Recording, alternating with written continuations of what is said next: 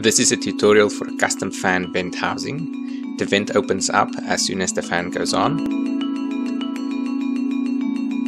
I will be using this as an extracted fan for a vivarium that I am building.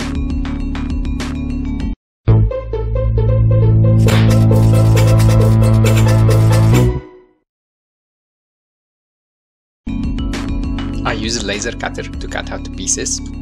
However, the pieces can also be cut using a jigsaw and a drill. The wood I use is 3mm Baltic birch.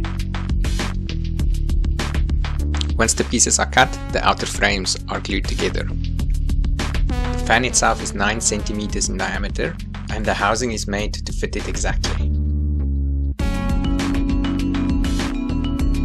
A small hole is carefully drilled into each of the slats on each side.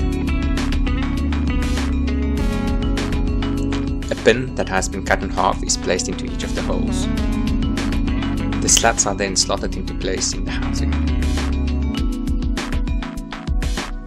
After all the slats are inserted, the front cover is pressed into place.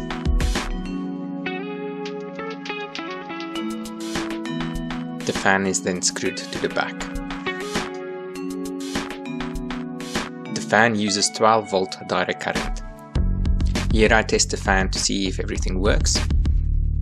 The vents open reasonably well, but later I add a few more weights to make it slightly better. After testing, everything is disassembled. The pieces are stained and given 3 coats of clear lacquer.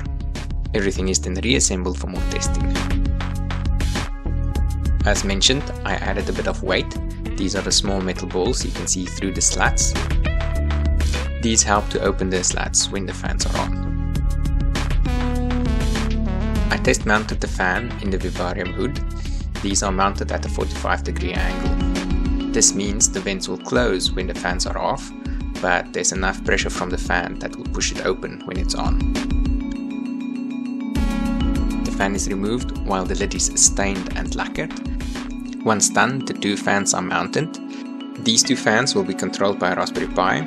Every day the fans will go on to remove the stale air, while vents at the bottom will let in air from the outside.